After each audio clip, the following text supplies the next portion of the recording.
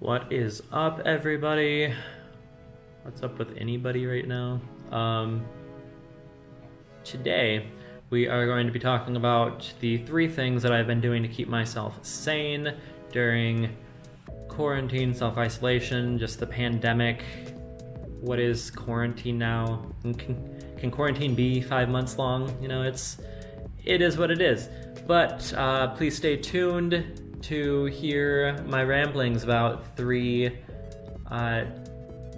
points that I have been trying to keep up with in these ever so trying times. Plus a nice little bonus because what is planning? Just kind of threw it in there at the end. Stop my prior to video ramblings starting now. Thanks for watching. Hope you enjoy.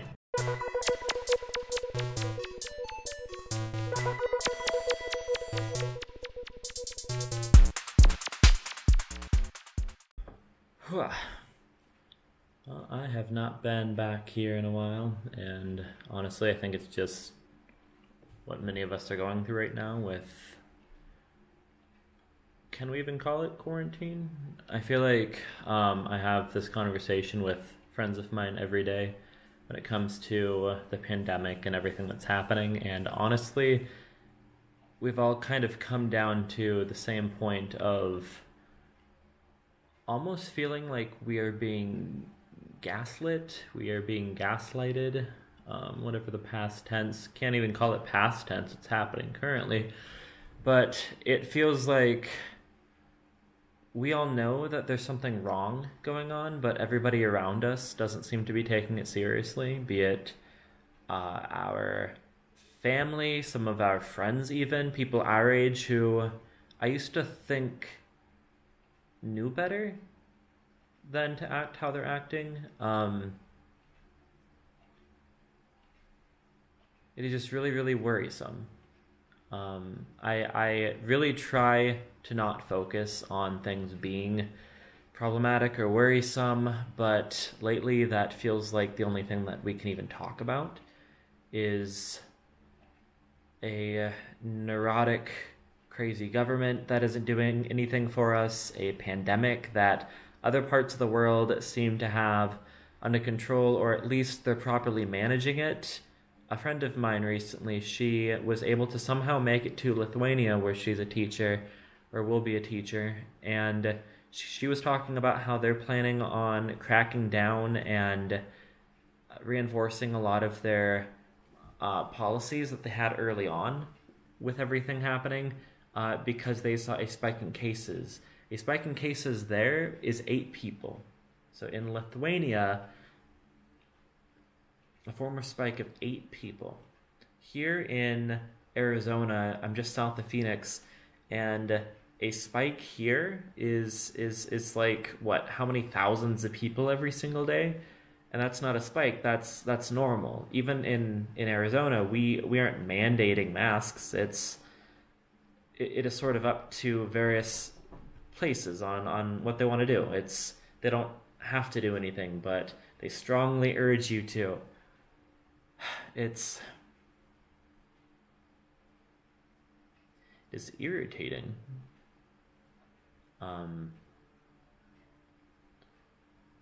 It is hard to not feel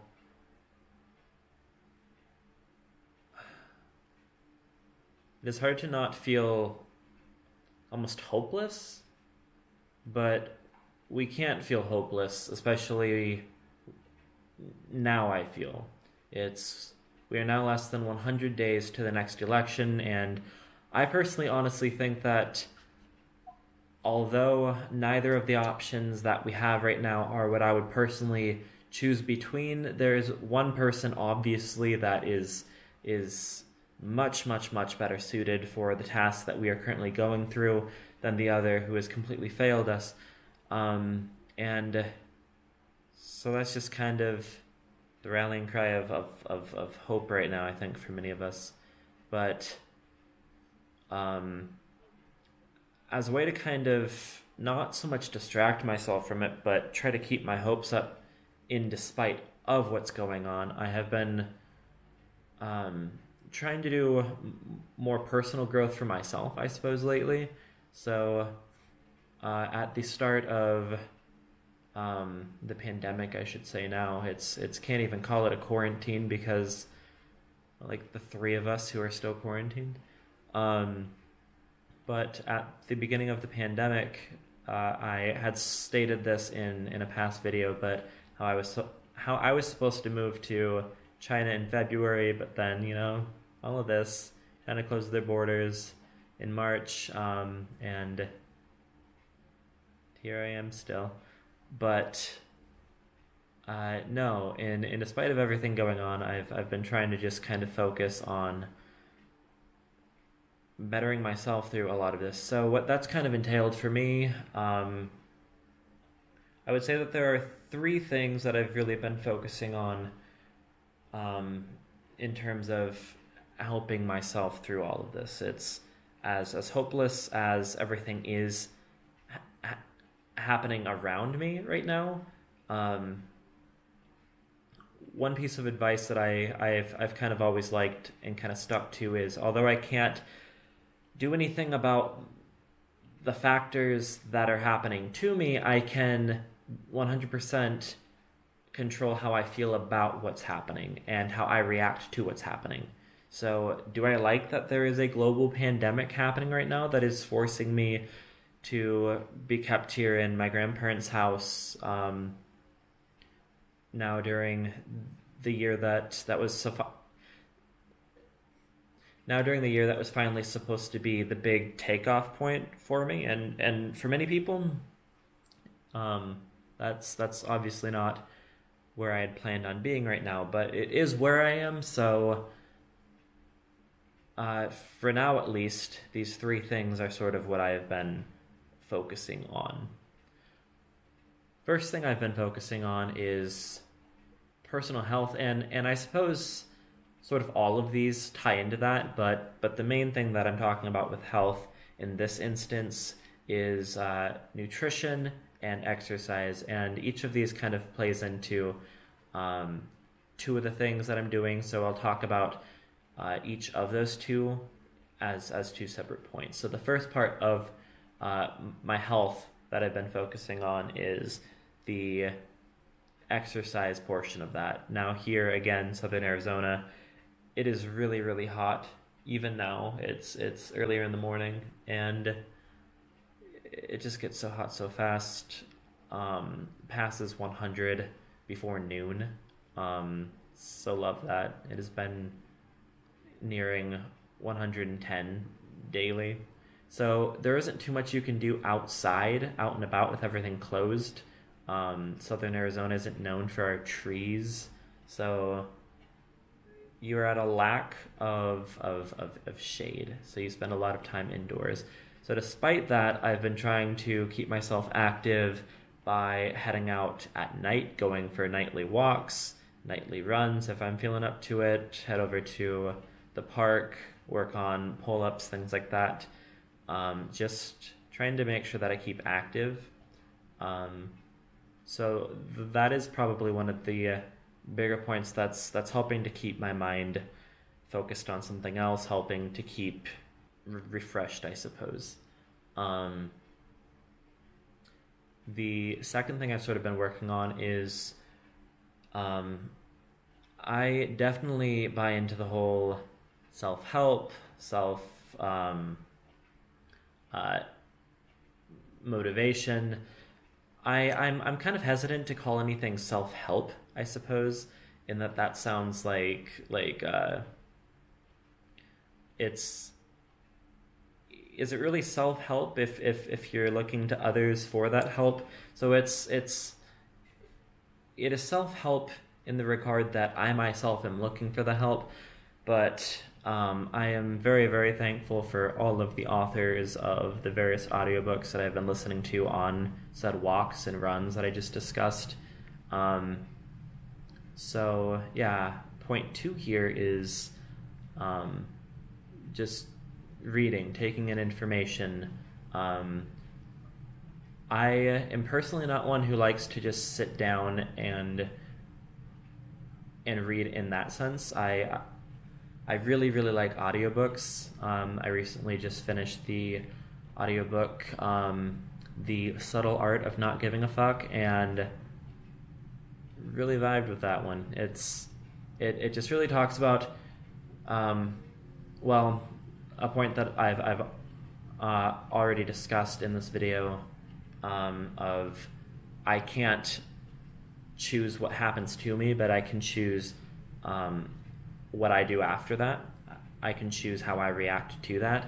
That's in there, is sort of choosing what you give a fuck about.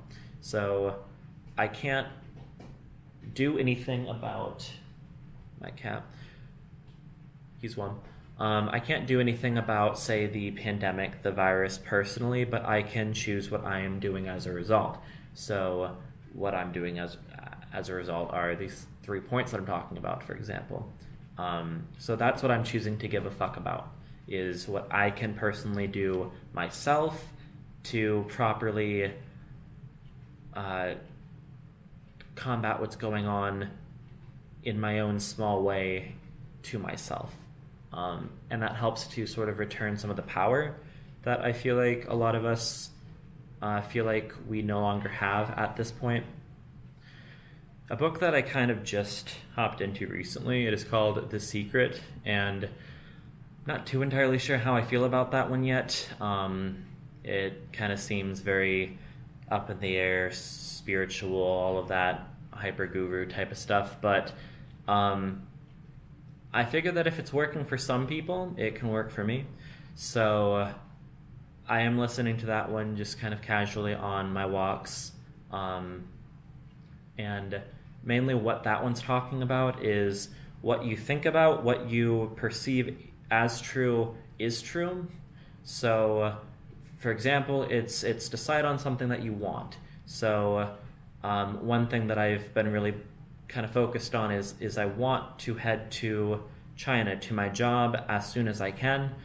I want everything with this pandemic to be figured out and corrected. I want the virus gone as soon as can be physically possible. So that's what my mindset has been on a lot. So it's decide on something that you want, and then kind of imagine that it's already yours. Imagine that it's already happened, that you're already in the world, that what you want has been achieved, because it kind of plays off of the whole time doesn't exist. Everything that's ever happened and never will happen is happening now, as time isn't a thing. So it's the world we want to live in. We already do. We just have to put ourselves mentally there. So it's decide what you want. Imagine it is already there. Believe it's already there, and then just allow it to come to you. So it plays off of the mindset of, for example, when we order something online, we don't order it, then 5 minutes later be like, well, actually, it isn't here yet. So did I order it? Maybe I should order it a second time, right? So we go back online and we order it again and again and again and again until it finally arrives. And then we're like, wait, this is bad. And then it just keeps on arriving because we ordered like 200 because we didn't trust the process. We didn't trust that what we know is going to happen will happen. So it is just kind of seeing what I want and what I've already put out into the universe of me wanting. I want to be in China. I want the pandemic to be gone. Those are the positive, affirmative things that I want. Then it just kind of allows the universe to correct itself into having those things happen. So I've already placed the order, now I'm just waiting for the transaction to be carried out, right? For the product to be shipped to me. So we just have to allow the process to happen, which at this point works because what else can I even do about anything other than what I have been talking about? So, yeah. Exercise, self-help, if you can call it that. And then moving on to 3 is a really big thing that I think just about everybody kind of struggles with to a certain degree, or has at some point struggled with to a certain degree, is nutrition. Now, there are how many different diet plans, different fasting techniques, different anything you can think of, right? There are cleanses and flushes and fasts and fads and paleo, keto, vegetarian, vegan. Like, what should I do? What nutritional plan should I go with? A nutritional plan that or not even so much plan, right? It's a lifestyle. You shouldn't see anything as a diet, because a diet is just the food you eat. That is, by definition, just what a diet is. So you have to decide that your diet, what you eat, works for you, that you're not working for it, I suppose. So what I hopped into at the beginning of the year, I had been putting it off for so long, even though I knew in my heart that it is right, not only ethically, morally, but just globally and on a health standpoint makes the most sense. Is I went plant-based at the beginning of the year, but then once I got here and I ended up living here with my grandparents for going on 5 months, past 5 months now, I decided that sort of in all of our best interest. I knew that they weren't ones to change through all of this, and just for a time to kind of cut back on expenses, I swapped into eating with them. That allowed us to sort of work together better when it came to meal planning and all of that.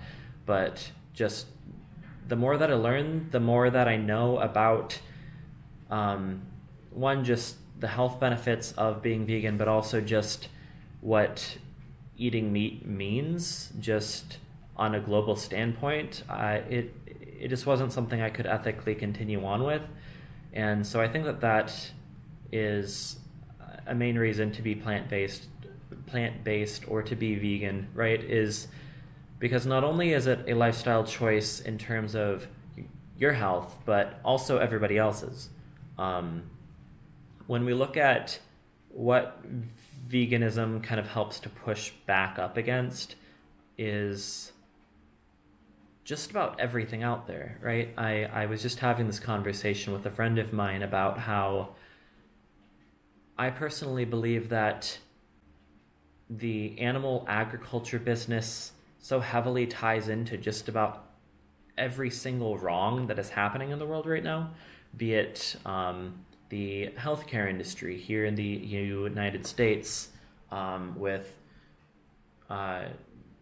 large corporations and big pharma and all of the money that is in keeping people sick, not necessarily letting them die quick, but letting them die a slow death, right? So it is keeping them alive, but they aren't living a good life, right? Like, the medications out there aren't giving people a better quality of life per se. It is just helping to put a Band-Aid on a wound you keep on inflicting every single day. So that would be like if I were to stab myself in the chest, go to the hospital, have them sew me up, go back home, stab myself in the chest, go to the hospital, and repeat this cycle every single day until finally they can't do anything about my stab wound that I keep on doing, and it just keeps on getting worse and worse until I do effectively kill myself. Is what's happening when you continue to put in all of these toxins that meat and animal products put into you, right? And not just that, but processed foods in general on top of that. So whole foods, plant-based. I have been back on this for about a week now, and I'm right back to how I felt prior to all of this in terms of just, I feel clean again. When I went back to eating meat, I always had this feeling like I had to constantly clear my throat, and it just drove me insane. And I really haven't been having that issue now for the past few days. And I think a lot of that does have to do with, especially dairy. I don't necessarily think I'm lactose intolerant and that I can't have any of it. I like to think of it as lactose ambivalent. Like, I am very aware I shouldn't have it, and for a long time I just kind of lived with that. That is the ambivalence in all of that. But I am past that. I'm past forgoing my health for momentary satisfaction, right?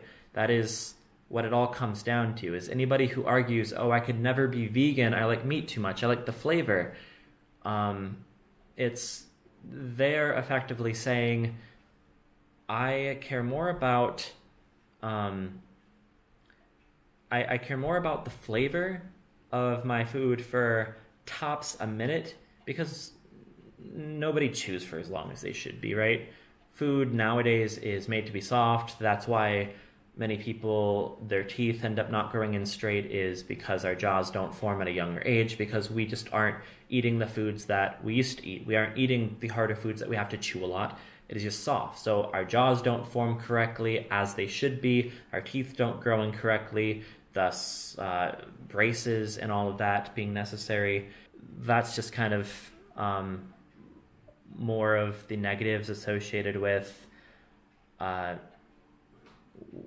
choosing temporary taste, temporary pleasure over just everything. Ethics, morals, compassion, how we say that how an animal tastes is more important than the life of the animal.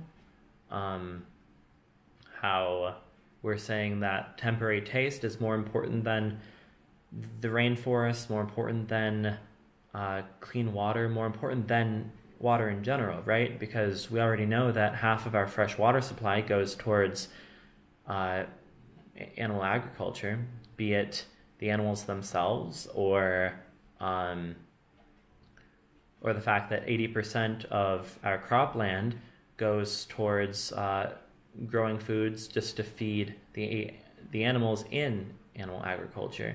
So all of that water, not to mention all of the water being contaminated from the excrement of these billions of animals that we slaughter every single year, right? So it's 80% of land used for crops. 80% of that goes to feed animals. So it's when we're looking at this from an economics point of view, even, right? Because that seems to be all our government seems to care about is money. Is that not such a tiny return on investment in terms of the amount of resources that go into producing meat, and then how they continue to push meat as a necessity, how they continue to push animal products in general as a necessity? What else do they have to gain by doing that? They wouldn't do that. They wouldn't push meat and animal products on us with such a small return on investment with the amount of resources going in, unless they were earning their money somewhere else. Now, where is that? They earn that money somewhere else in the amount of what we pay to large pharmaceutical companies, right? So it's Big Pharma makes billions upon billions of dollars off of just the backs of sick people every single year. I'm sure that if we really wanted to, we could have a cure for all of these cancers. What I'm talking about basically is a cure for all of these cancers, all of these diseases, in that a vegan diet is the only diet out there that is proven to not only stop the effects of heart disease and some forms of cancer and high cholesterol and hypertension and high triglycerides and blood pressure, just everything, blood glucose, all of those not only stop it, but reverse it. It is the only diet out there that does all of that. So we already have an effective answer to all of that, but we aren't getting the information we need on all of this. Now, why? It is because there's so much money in keeping people sick. There's so much money. The amount of money that they earn from people continuing to be sick is so much that it more than makes up for the amount of all of the resources that go into one cow, one chicken, one animal that we raise for a few years, treat terribly, and then slaughter it just so that way we can have a $1 cheeseburger in a drive-thru, right? It's it is all just so that way the large pharmaceutical companies can make as much money as they possibly can. And so no, I think that's been just where a lot of my attention lately has been on, is just overall, I'm not sure that I can even call it anger, right? Because anger, it really doesn't even do how I feel towards this justice. It isn't just that I am upset that that the rich and powerful are taking advantage of people who not only don't know any better, but also don't have the proper resources to fix it, even if they wanted to. What, like 23,000 Americans live in what is defined as a food desert, meaning that they live, I forget how many miles away from a grocery store. So there are 23 million Americans who, even if they wanted to be healthy, the closest thing to them is a convenience store. And we all know here in the United States, our convenience stores aren't top tier gourmet nutrition, right? It is a bag of hot Cheetos and a Code Red Mountain Dew, and you're out of there. Like, that's not top tier diet. That's not top tier nutrition. But that's all that 23 million Americans have access to. So there's a lot of money in keeping people fat and unhealthy, and I personally just don't plan on buying into it anymore. But even past that, it's I want to do everything I can, everything in my power to help to push back against all of that, right? To help push back against just the misinformation that's out there. So that's definitely been occupying a lot of my mind, a lot of my time, a lot of my thoughts, just everything, learning everything that I can, talking with friends who in some instances don't even agree with me, right? Like, I went to school, I have my degrees in biology, environmental science, biotechnology, organismal biology, right? Like, that's what I studied. So I have many friends who also studied what I studied, and in all of that, in environmental sciences, right, we learn, okay, all about deforestation, how bad that is, climate change, how bad all of the cars are, but it took me graduating and then doing my own outside external research to really start to figure out that we missed out not only a large, but possibly what I now believe to be the largest issue of environmental degradation, being animal agriculture, right? It is the cause of so much contamination, pollution in our fresh water supply, uses up so much resource, be it, again, the water, the land usage, our cropland. So it takes from all of that, and then past that, because there isn't enough land, with what we already have, the demand for meat just keeps on going up higher and higher and higher. That is also then what causes the extra deforestation of the rainforest, right? When I was in school, the talk, if anything, was on palm oil, right? How we needed to get away from palm oil. If we need to fix the planet, get rid of palm oil. But that's only a portion of what's happening, right? Like, the forests aren't being cut down so that way we can grow palms.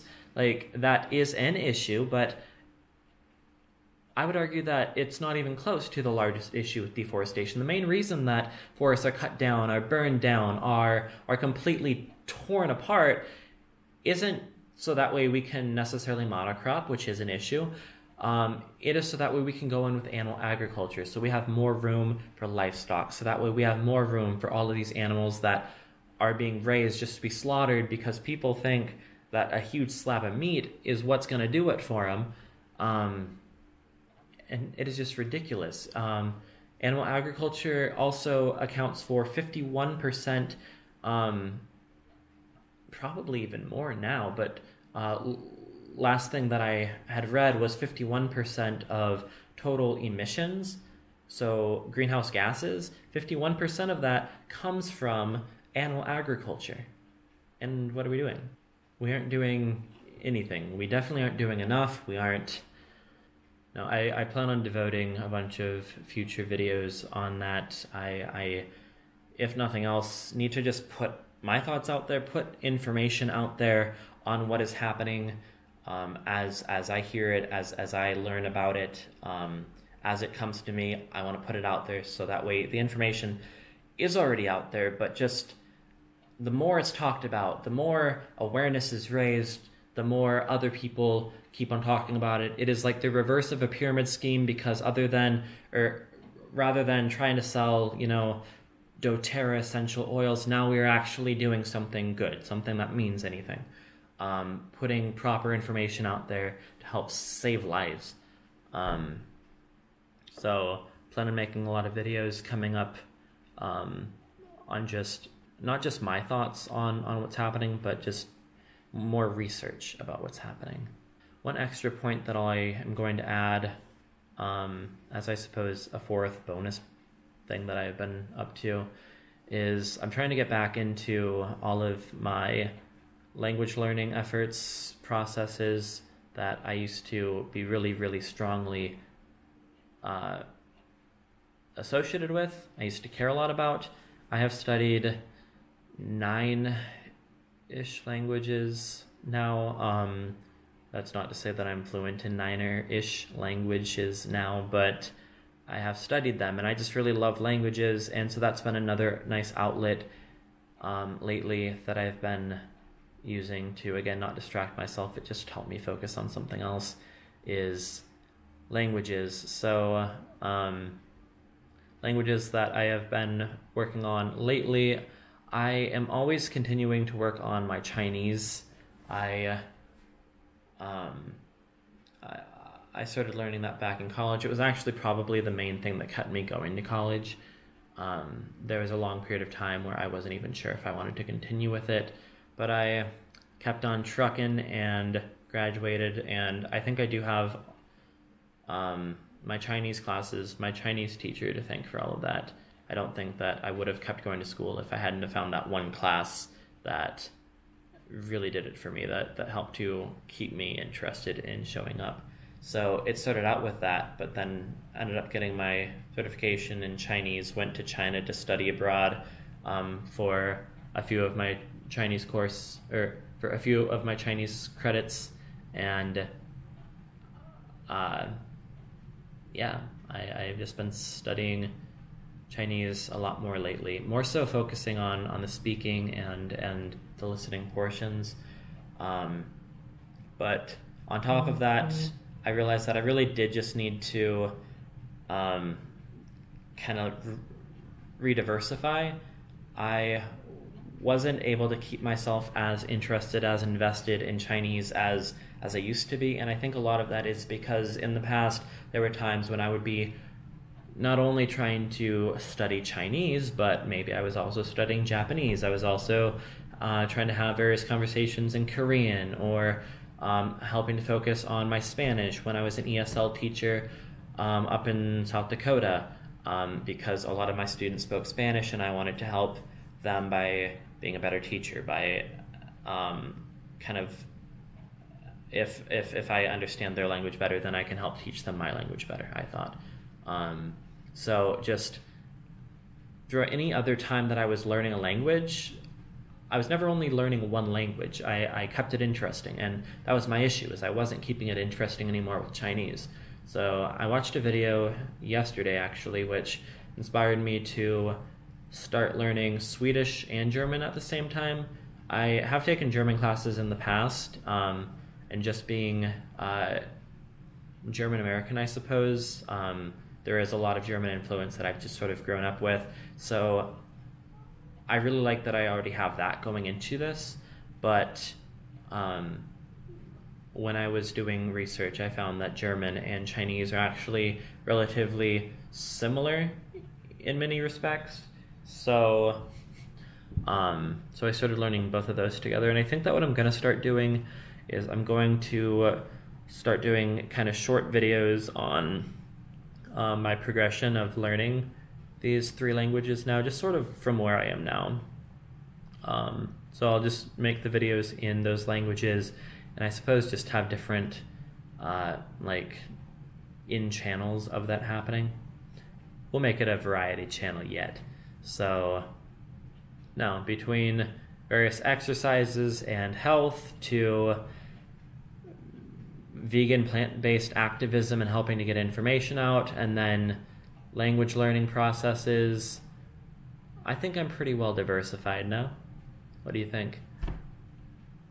Well, I think that I have rambled on for, I don't even know how long this video is going to be. I think I'm just going to throw it all together and go with it, because I like raw feeling videos. The ones that are really highly produced, I feel like if there is a YouTuber that has more open videos, more content that feels just really raw and rough, they almost feel more accessible, more like personable. Like here, I feel like I'm actually sitting across the table from you, and I think that in this context, it also kind of feels like you're sitting right across the table right now from me as well, which is something that I really like. I like that in a YouTuber and a vlogger in any setting, is feeling like it is just a conversation between friends, between people who are trying to, at the very least, understand each other. So I think I'll try to keep a lot of my videos in the raw kind of format. I like the personal touch of it, I guess. But no, if anybody past the 3 friends of mine who actually follow and check out these videos when I throw them up ends up watching this and wants to comment, or even those 3 friends of mine who feel the need to comment on any of this, sort of let me know with anything that I've talked about, what you guys would want to see. I have also thought about doing sort of like a book club type of thing, where I put up okay, for next week I am going to have whatever book read, and then talk about it in a video that upcoming week and be like, this is our book club. If anything, these times have me even just wanting to join a book club. I just want to be out of this house sometimes. So I think that maybe just a nice casual book club could be fun too. But no, a book club, vegan activism, videos in Swedish, German, Chinese, just anything out there. Just make content, put it out there. We'll see where any of that goes. So as will eventually be always, if you liked anything that I said in this video, like, comment, and subscribe. Hit the notification if you want to be notified every 3 years when I put up a new video. Kidding, I'm hoping that I'll be better about this starting now. Then please make it a point to do any of that. Love to hear from anybody. It helps to keep me motivated, knowing that people actually watch any of this. And yeah.